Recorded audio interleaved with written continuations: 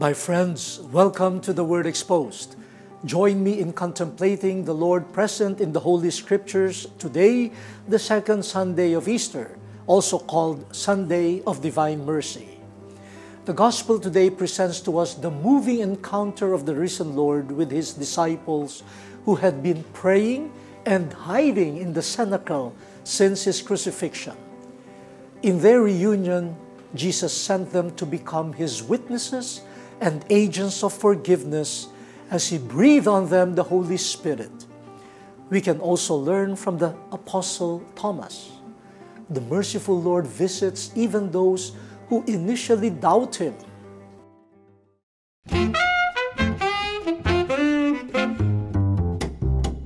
According to Jesus, the Holy Spirit will not invent new truth. The Holy Spirit will lead us to the truth that Jesus has already taught. When you have the Holy Spirit, you can speak and explore different languages to address people of different needs.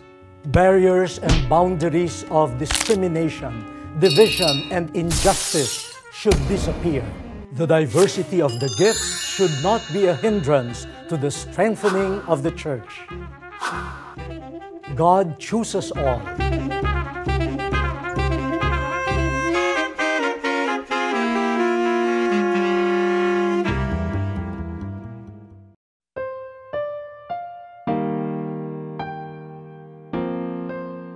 A reading from the Acts of the Apostles. They devoted themselves to the teaching of the apostles and to the communal life, to the breaking of bread and to the prayers. Awe came upon everyone, and many wonders and signs were done through the apostles. All who believed were together and had all things in common. They would sell their property and possessions and divide them among all according to each one's need. Every day they devoted themselves to meeting together in the temple area and to breaking bread in their homes. They ate their meals with exultation and sincerity of heart, praising God and enjoying favor with all the people. And every day the Lord added to their number those who were being saved. The Word of the Lord. Our first reading for this Sunday is taken from the Acts of the Apostles. It is Divine Mercy Sunday. Let us reflect on healing wounds by touching them. I know it is not pleasant to look at wounds. It is more unpleasant to touch wounds. But it is by looking at them and touching them that healing occurs. In the first reading, we are a bit surprised that the Christian community, which is a fruit of the resurrection, remains a community with needs.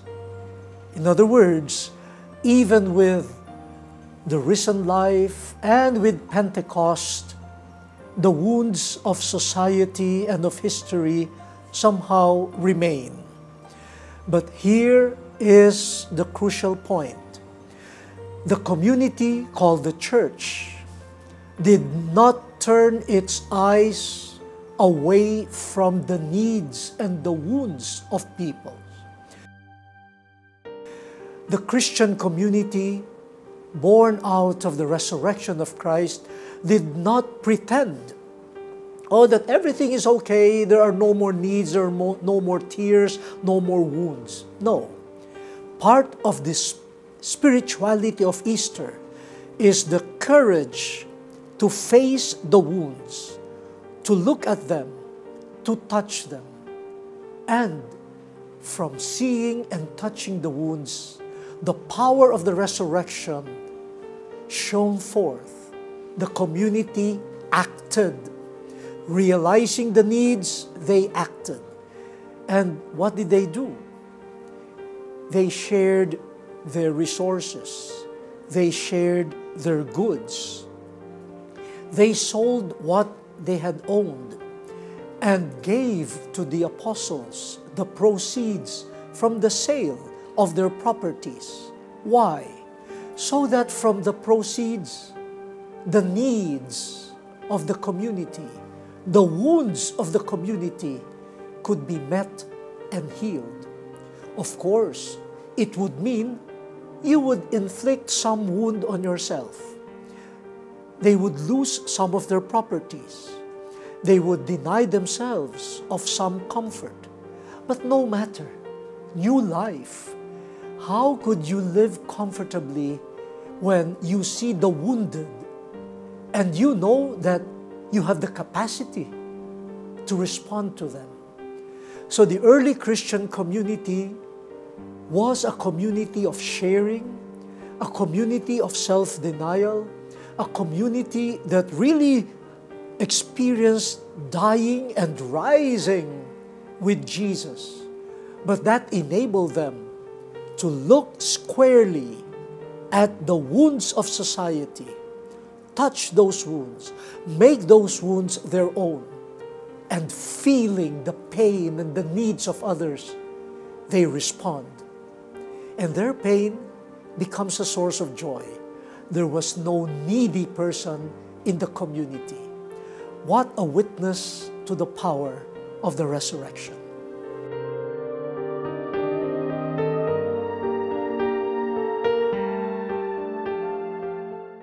It has been a while now since we started this program in 2008. From day one, you have been with us, our dear friends, assisting us with open hands. We are inviting you once again to be our partners in this ministry.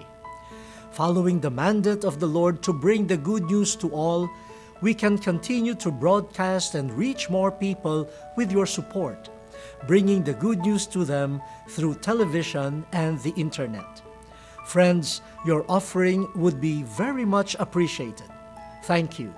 May the Lord reward you 100-fold.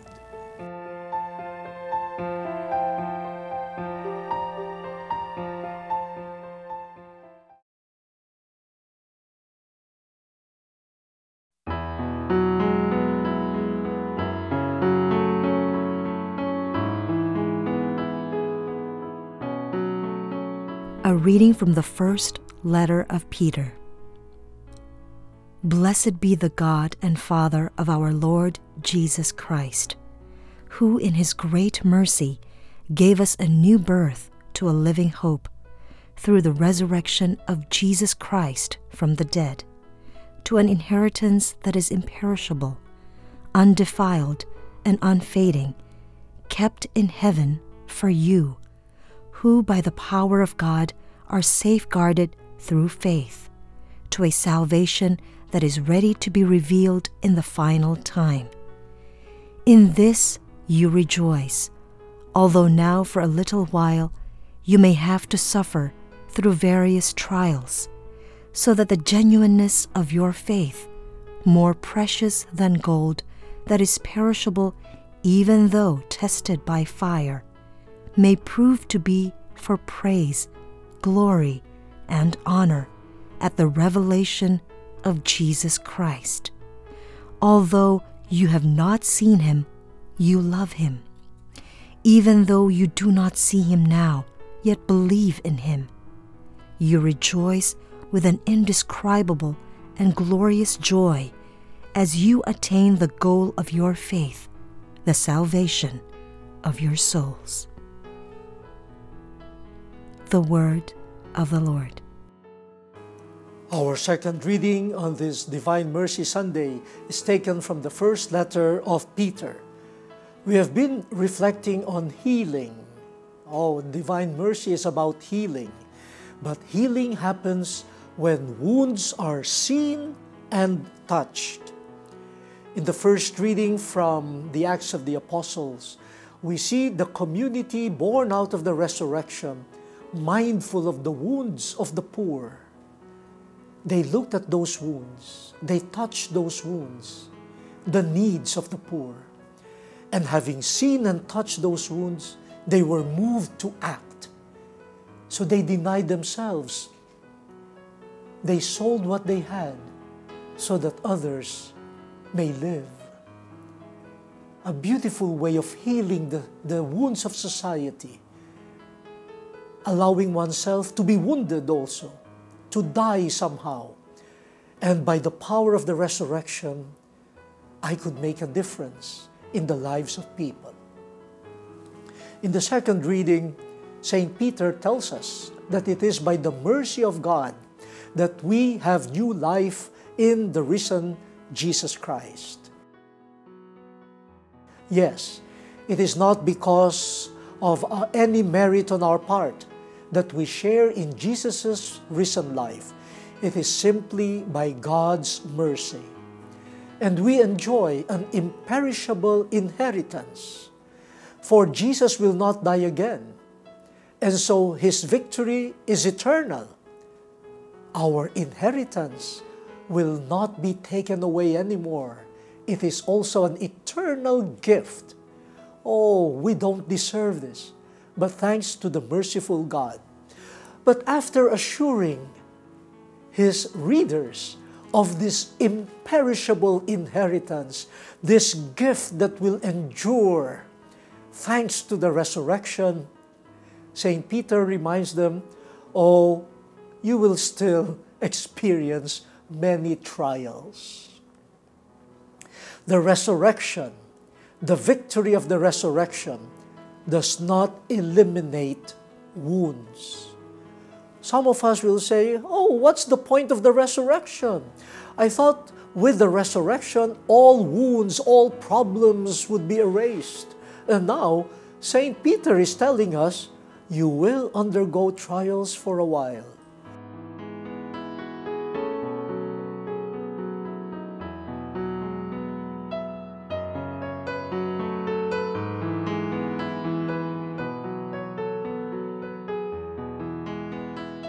But what is the purpose of that? Is that not contrary to the victory of the resurrection? No. The resurrection is not a promise that life would suddenly be magically immune from all trials and pain. That's not the resurrection. But I think also St. Peter is telling us it is good for us who believe in the risen Lord to be wounded also, to share in the wounds of Christ that led to the resurrection. And also, through those wounds, we are purified in faith. It is easy to say, I believe in you, Lord, when everything is going well. But the moment trials come, will I still believe? The wounds make us humble. The wounds could even make us see our own weaknesses and mortality. But hopefully those wounds and trials will lead us to deeper faith. And in that way, the wounds heal our weak faith. The wounds would also strengthen our feeble faith. So yes, touch the wounds and there will be healing.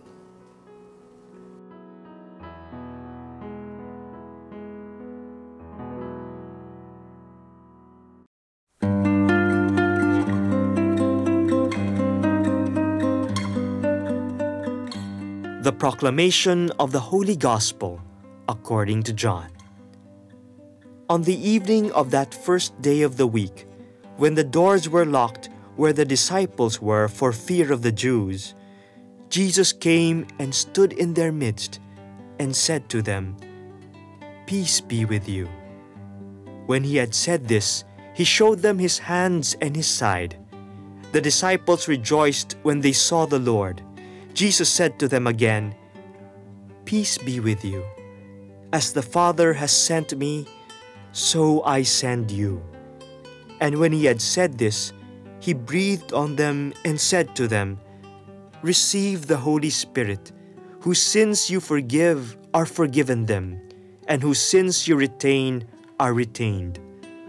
Thomas, called Didymus, one of the 12, was not with them when Jesus came. So the other disciples said to him, "We have seen the Lord." But he said to them, "Unless I see the mark of the nails in his hands, and put my finger into the nail marks, and put my hand into his side, I will not believe." Now a week later, his disciples were again inside, and Thomas with them. Jesus came, although the doors were locked, and stood in their midst and said, "Peace be with you."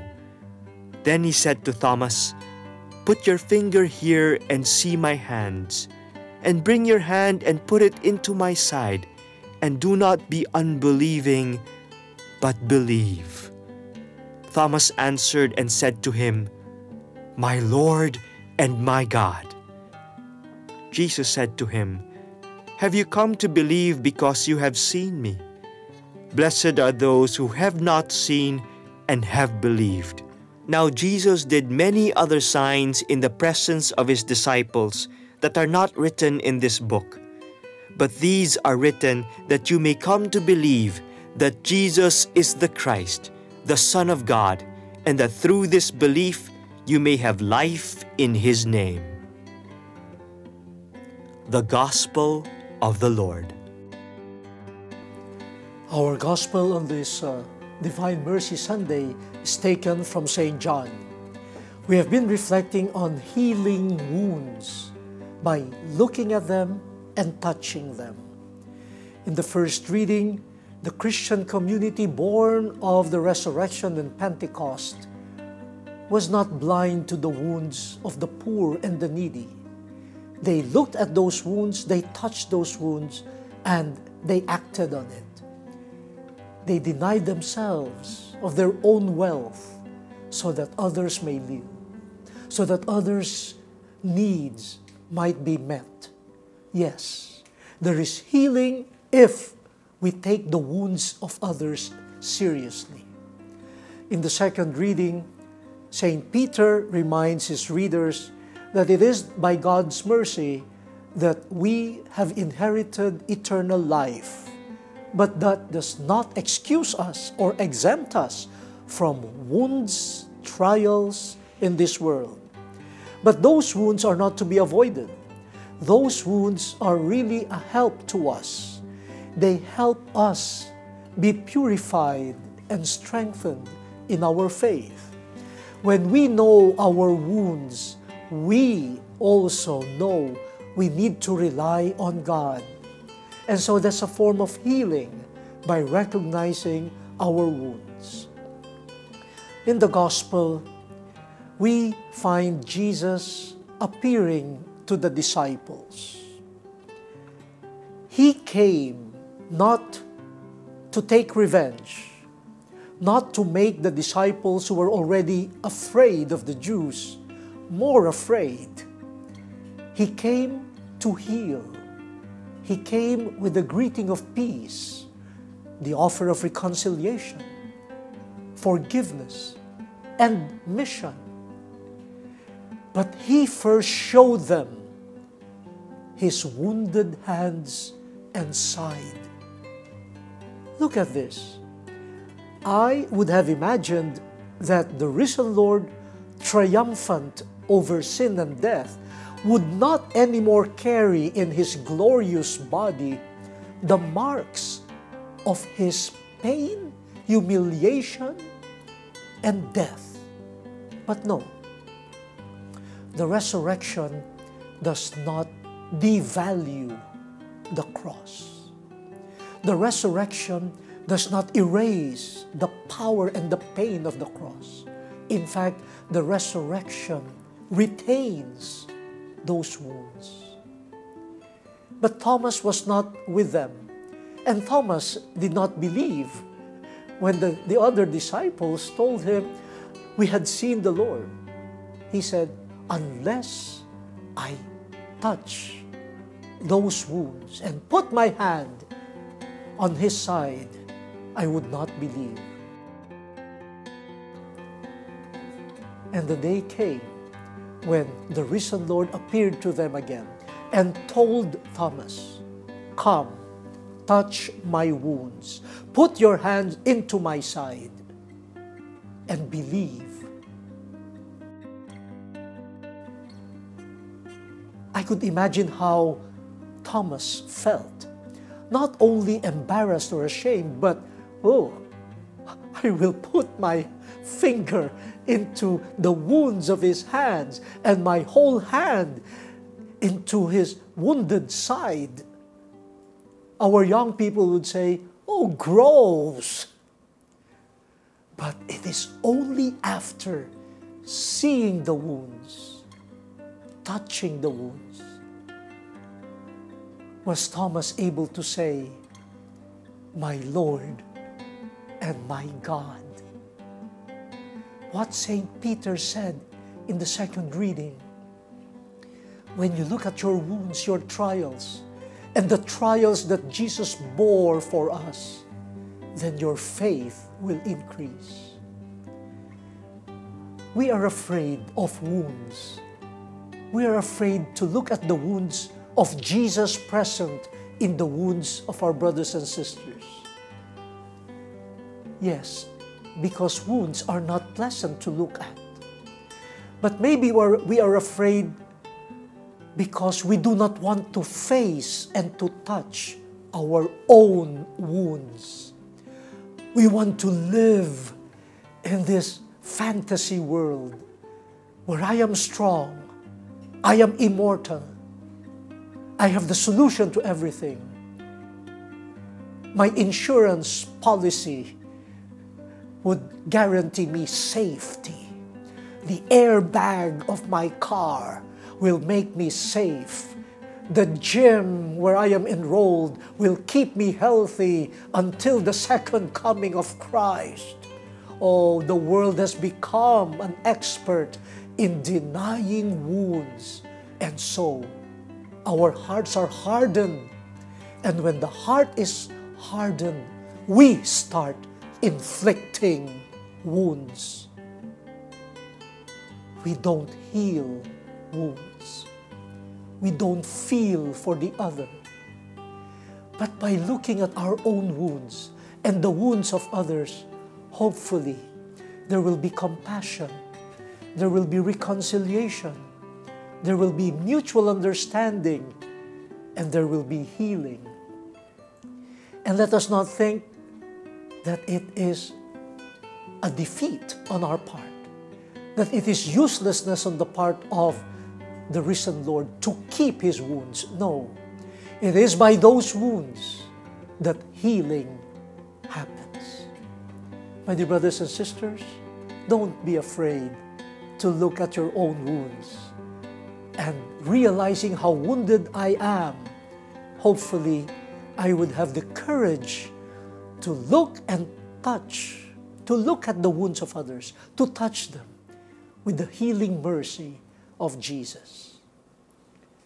I was a bit surprised the first time I encountered one of our priests who so calmly told me, "Bishop, I was a former drug addict, and I spent time in prison." I was a bit shocked, but at the same time, I admired him. He did not hide his woundedness. And immediately after that, he said, "It is by realizing over and over again how wounded I am, and by God's grace, I have been clean these past years, and God's mercy, I was accepted to the seminary, and now I'm a priest.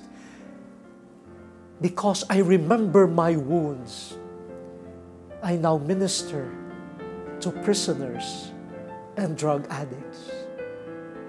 He sees his own wounds in them, and they see their wounds in his wounds. And they see a brother. He sees a neighbor. And in that love, in that wounded heart present in each one, there is healing. You could see the risen Lord bearing the wounds of the world, offering them. See, touch, and hopefully we will be able to say, in faith, "My Lord and by God. The word has been exposed. Let us now fulfill it.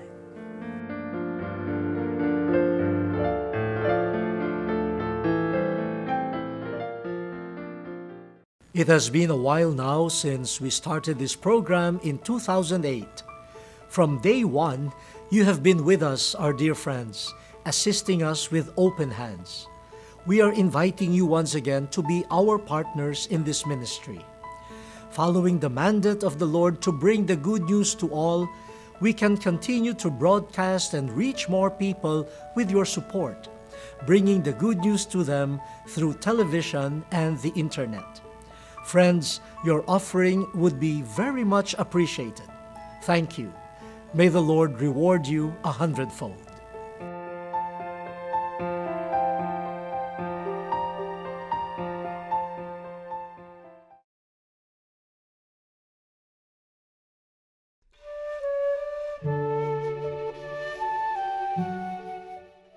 During the great jubilee of the year 2000, Pope John Paul II declared that throughout the Church, the second Sunday of Easter would be celebrated and dedicated to the Divine Mercy. So let us reflect on this beautiful gift of the risen Lord.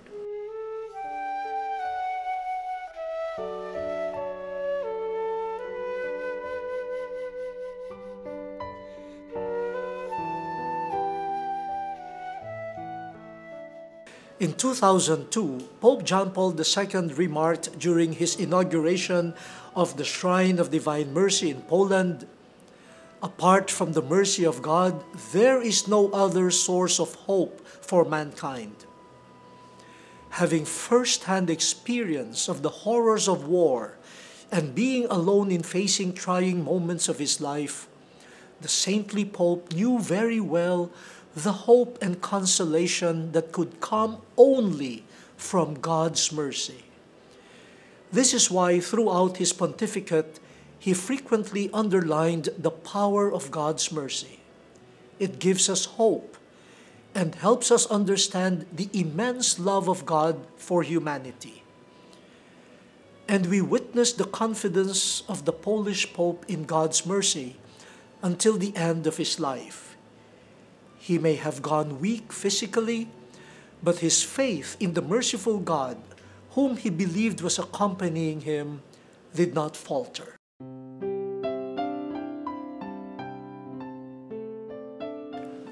Now, the spread of devotion to the Divine Mercy, as we know and practice it, is credited to Sister Faustina Kowalska.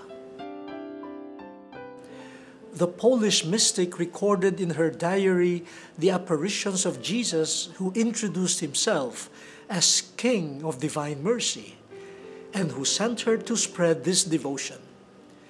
Sister Faustina quoted the risen Jesus as saying, "Humanity will never find peace until it turns with trust to the Divine Mercy."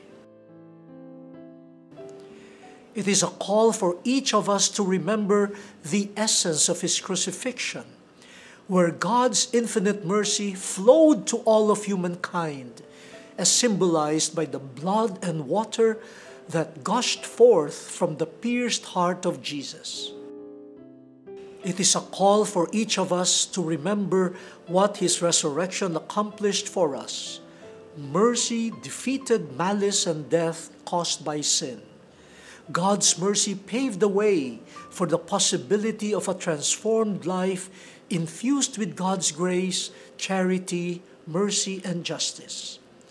Without God's mercy, we would all be condemned to eternal despair and death. And so we are called to return to divine mercy. Behold him risen. Look at his wounds and find his peace.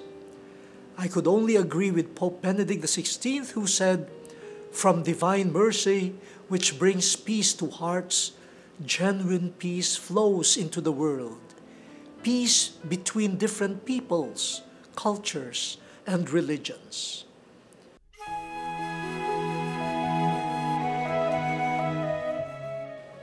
Saint Faustina is known today as the Apostle of Divine Mercy. and we can follow her footsteps. How? Pope Francis teaches us.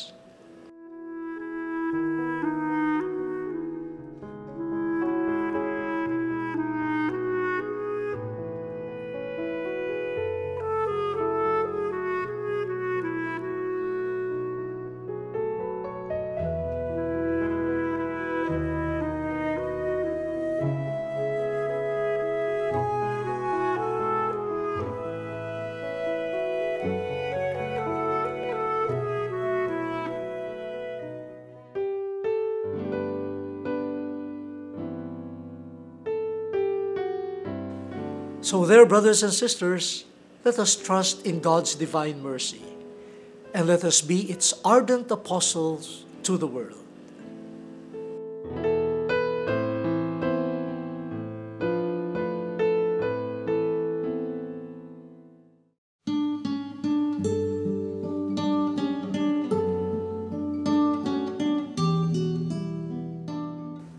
Here are some points we prepared for your reflection. The first point is, what personal wounds do I want the merciful Jesus to touch? Anong mga personal na sugat ang gusto kong hilumin ni Kristong maawain? The second point is, how could I be an agent of healing in today's wounded world? Papaano ako magiging daan ng paghihilom sa mundo nating sugat-sugatan?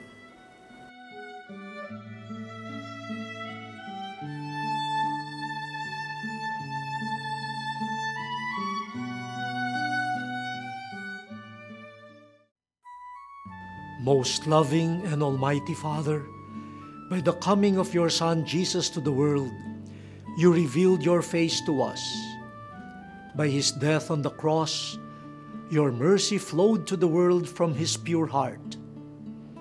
By his resurrection, you revealed that you are the God of life, love, peace, mercy, and light. Father, we easily forget. Remind us that we are created in your image, that every breath is your gift, that you made us stewards of your creation and of each other, that we are your children. By the power of the Holy Spirit, strengthen our faith that we may not lose our way. Deepen our hope that we may not despair. Revive every heart that has grown cold. Make it like the heart of Jesus, aflame with love for you and neighbors. Together with Mary, our Mother, hear our prayer in Jesus' most holy name. Amen. My friends, thank you for joining me this morning. May the Lord present in the Scriptures make your heart burn for love of Him and move you to love others. Until next Sunday, only here on The Word Exposed. Purihin siya at ating ibunyag. Awitan siya. Pagliligtas ng Diyos na sa krus ni Jesus, ang siyang sa mundo'y tumubo.